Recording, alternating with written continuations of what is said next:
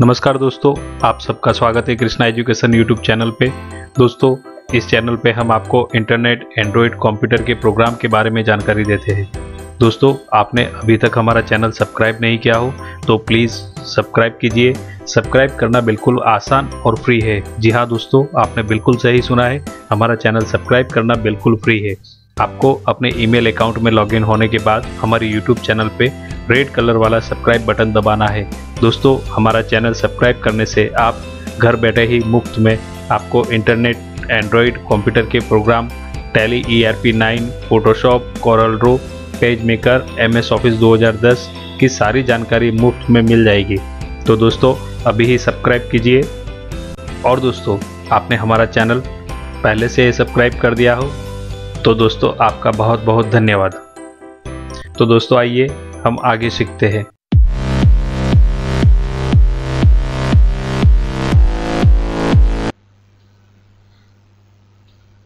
Dear friends, हम आपको आज इंसर्ट में बुकमार्क्स कमांड के बारे में बताएंगे।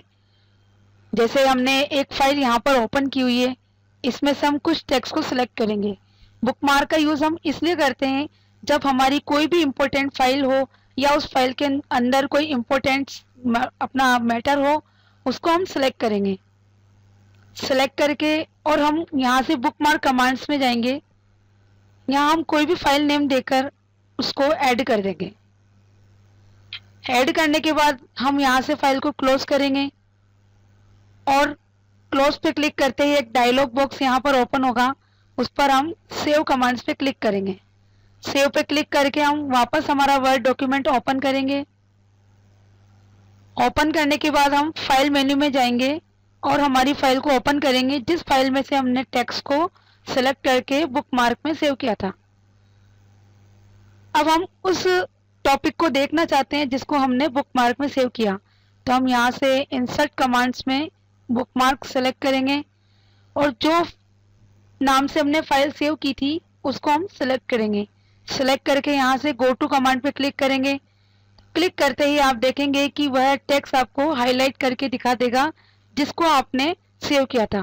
तो इस तरह से हमारे कोई भी मोस्ट टॉपिक्स को हम बुकमार्क में सेव कर सकते हैं। इससे हमें हमारी फाइल को ढूंढने में हेल्प मिलेगी। इसके बाद हम देखेंगे यहाँ पर हेडर एंड फुटर। हेडर का यूज हम हमारी फाइल को फाइल के ऊपर हेडिंग देने के लिए यूज करते हैं। जैसे हम यहाँ लेंगे हेडर। हेडर पे क्लिक करेंगे तो एक विंडो ओपन होगी जिसमें आपको कई तरह के स्टाइल्स यहाँ पर दिखाई देगी। हम हेडर्स में जो भी स्टाइल लेना चाहते हैं उस पर क्लिक करेंगे। जैसे हमने यहाँ पर लिया टाइप द डॉक्यूमेंट टाइटल, इस पर क्लिक करेंगे और हमारी फाइल का जो टाइटल है हम यहाँ पर ऐड कर देंगे। जैसे हमने लिखा कंप्यूटर प्रोजेक्ट फाइल। इसके बाद हम इस पर वो सब तरह की फॉर्मेटिंग दे सकते हैं जो हमने पहले सीखी थी। इसको सिलेक्ट करेंगे। सिलेक्ट करके हम यहाँ से राइट क्लिक करेंगे तो इसी पे आपकी एक मिनी टूल बार ओपन होगी जिसमें आपको बोल्ड, इटैलिक, अंडरलाइन पे अप्लाई कर सकते हैं और साइज को भी बढ़ा सकते हैं।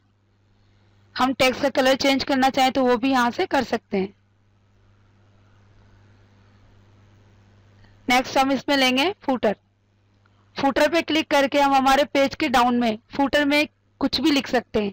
हमको जो भी स्टाइल यहाँ से अच्छी लगती है हम यहाँ से सिलेक्ट करेंगे और फुटर में जैसे हम हमारी कंपनी का एड्रेस टाइप कर देंगे, कंपनी की टाइमिंग्स वगैरह है, डेट है, हम सब यहाँ पर इंसर्ट कर सकते हैं। टाइप टेक्स्ट पे क्लिक करके जैसे हम लिखेंगे यहाँ पर कंपनी का एड्रेस,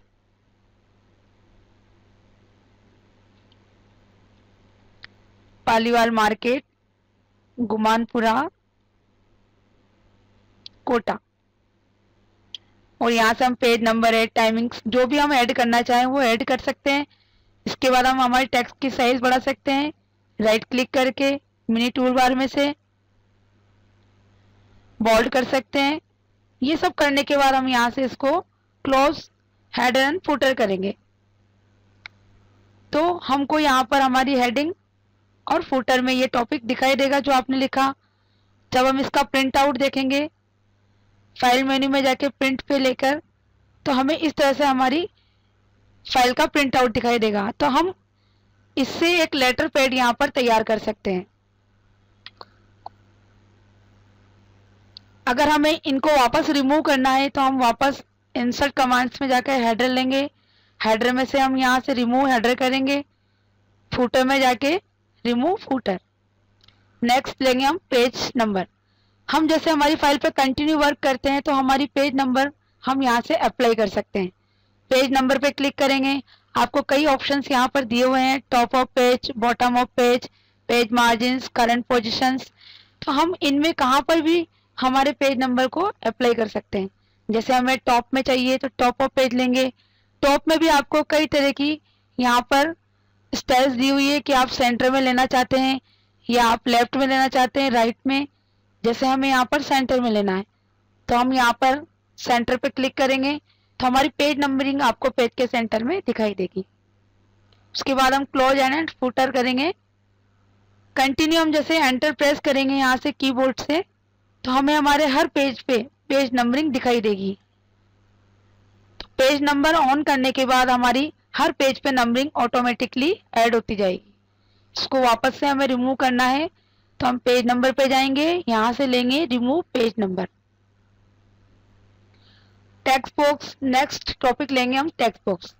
टेक्स्ट बॉक्स का यूज हम किसी भी मैटर को टेक्स्ट बॉक्स के अंदर लिखने के लिए यूज करते हैं। जैसे हम टेक्स्ट बॉक्स पे क्लिक करेंगे तो हमें कुछ ऑलरेडी यहाँ पर डिफॉल्ट्स बनाए हुए दिखाई दे रहे हैं। हम इनमें से लेना चाहें तो हम यहाँ से भी इनको यूज कर सकते हैं। अगर हम हमारे अकॉर्डिंग कोई भी टेक्स्ट बॉक्स बनाना चाहते हैं तो ड्रॉ टेक्स्ट बॉक्स पे जाएंगे और यहाँ से टेक्स्ट बॉक्स ड्रॉ करेंगे। अब उसके अंदर हम कोई भी मैटर या टॉपिक को ऐड कर सकते हैं। ऐड करने के बाद इसके टॉप में आप इसकी प्रॉपर्टी को देख रहे हैं। यहाँ पर टेक्स्ट बॉक्स पे इस प्रॉपर्टी को आप अप्लाई कर सकते हैं फॉर्मेट के अंदर जो दिखाई दे रहा है आपको। जैसे मैंने आपको पिछली बार क्लिप आर्ट पिक्चर्स में ये सारी चीजों को बताया था, तो उसी तरीके से आप टेक्स्ट बॉक्स पर भी इनको अप्लाई करके देख सकते हैं। जैसे हम कलर फिल कर देंगे, यहां से हम इस तरह की शेडो इफेक्ट भी दे सकते हैं, रिफ्लेक्शंस वगैरह अप्लाई कर सकते हैं। इस तरह से हम कई तरह की स्टाइल्स यहां से इसको अप्लाई कर सकते हैं। नेक्स्ट हम लेंगे इंसर्ट्स में क्विक पार्ट्स। क्विक पार्ट्स के लिए हम यहाँ पर क्लिक करेंगे। क्लिक करने के बाद हम इसमें लेंगे फील्ड। फील्ड के अंदर हम लेंगे फॉर्मूला, और फॉर्मूला के अंदर हम यहाँ पर किसी भी तरह की फॉर्मूलाज को एडिटिंग कर सकते हैं। जैसे हम किसी भी नंबरिंग को प्लस करना चाहते हैं, हमने जैसे यहाँ लिखा 5000 प्लस 5000, देन ओके करेंगे। ओके करते ही हमें यहाँ पर कैलकुलेशन की दिखाई देगी। इसी तरह से हम और भी यहाँ पर मल्टीप्लाई कर सकते हैं फॉर्मूला में जाकर। जैसे हमें इंटू करना है 5000 को, तो इंटू का साइन लेंगे यहाँ से,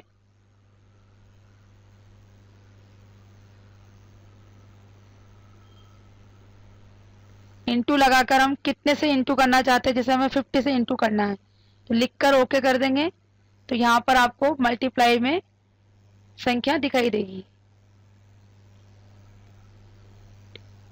नेक्स्ट इसके बाद हम देखेंगे वर्ड आर्ट। वर्ड आर्ट भी हमारे टेक्स्ट पे किसी भी तरह की स्टाइल को अप्लाई करने के लिए यूज किया जाता है। जैसे हम यहाँ से टेक्स्ट को लेंगे, टेक्स्ट लेने के बाद हम यहाँ टाइप करेंगे। जैसे हम कुछ भी यहाँ पर टाइप कर देंगे,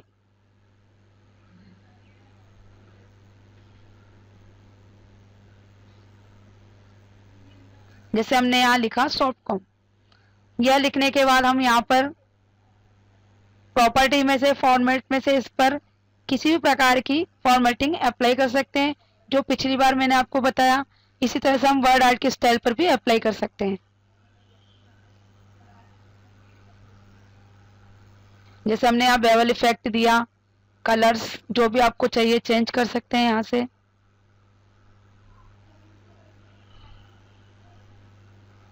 अलाइन टेक्स्ट में जाके आप टॉप, मिडिल, बॉटम इनको चेंज कर सकते हैं। Bring forward, send backward, wrap text, इन सब का यहाँ पर पिक्चर्स की तरह ही यूज कर सकते हैं।